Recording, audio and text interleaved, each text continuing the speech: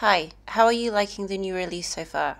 I have a card using the Fluttering by stamp set today. The new stamp sets will be released on the 25th of February 2020, but all the stamps are available as pre-order right now. Each day this week there will be a video showing the new release. Subscribe to this channel so you don't miss any. I will link to all the products at the Sunshine & Bee design shop in the description area below.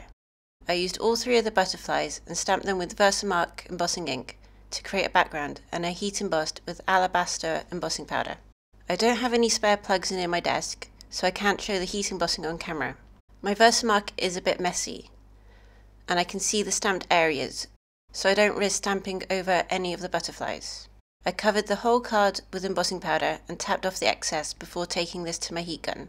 It was quite cold when I filmed this video, so I have my armbands on to keep my wrists warm. I wanted to use purples and blues. I picked the Flirty Fuchsia and Something Borrowed ink refills.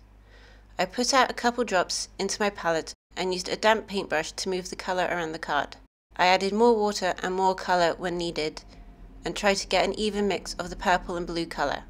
You can see my water pot at the top of the screen. It's an old plastic tub that I've been using as a water pot for years, and I'll keep using it until it starts breaking apart. I'll put my background aside to dry and buff off any of the colour off the embossed lines once it is dry. I have all this colour left in my palette, so I grabbed another piece of card and brushed the colour across it. I also had some All That Jazz colour in my palette, but I didn't use it on the butterflies, so I'll use it all on this card. I will finish this card and share it over on Instagram and the Sunshine Bee fans group on Facebook. The links will be below.